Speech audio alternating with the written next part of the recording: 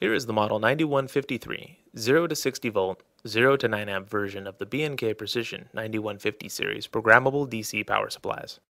These power supplies have an easy-to-use interface that includes a rotary encoder knob for quick analog-style control and a numeric keypad for directly entering in and adjusting setting parameters. The bright, informative display includes the output voltage value down to 100 microvolts and output current down to 100 microamps, either the set voltage down to 500 microvolts or the set current down to 1 milliamp, and the 5.5-digit voltmeter reading. The high power output terminals are conveniently located on the front panel. These large knob-like terminals allow you to make a low resistance connection that can be tightened or loosened by hand.